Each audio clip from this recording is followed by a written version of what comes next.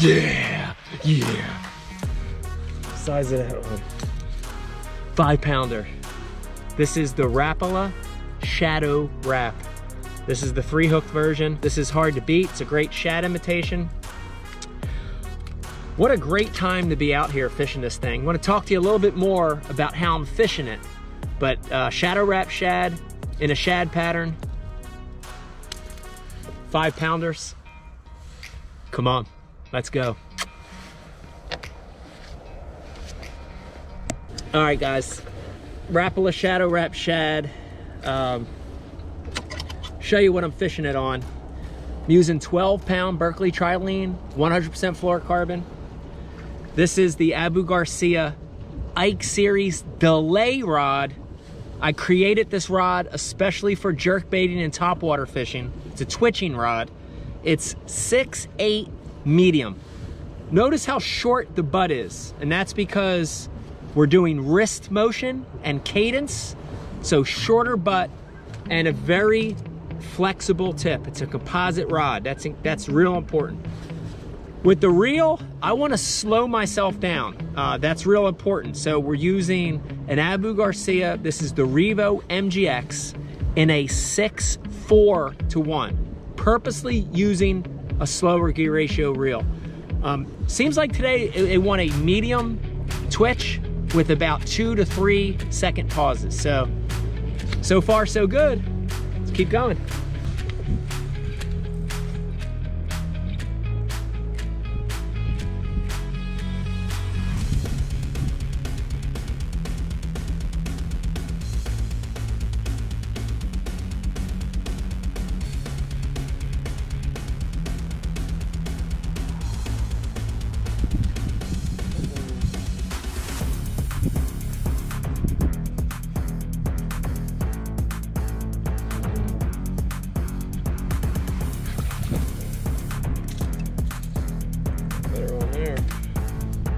Look at that.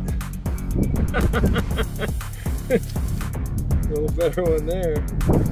How fat that thing is. Short and fat.